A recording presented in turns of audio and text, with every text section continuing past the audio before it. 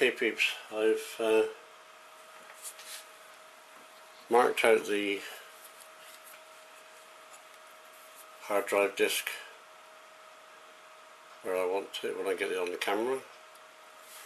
And then all I'm doing is I'm taking a pair of metal cutters and just cutting along the line,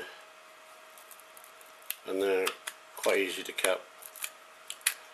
Taking short, easy movements, and you don't have to be, millimeter precise, because the clamping can take all that out, and there you are. It's as simple as that.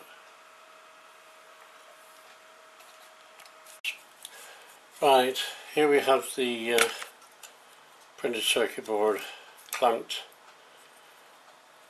onto the bottom hard drive disk, and I've put 3 nuts, spring washer and flat washers for spacers, and then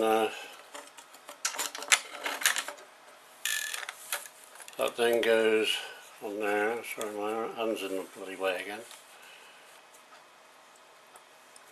With the nut in the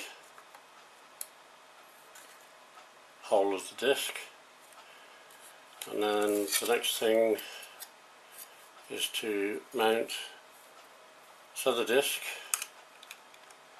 on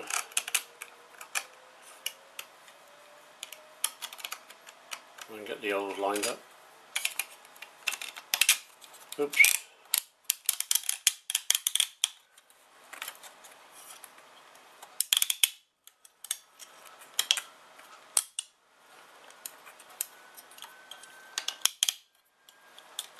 Right, and then the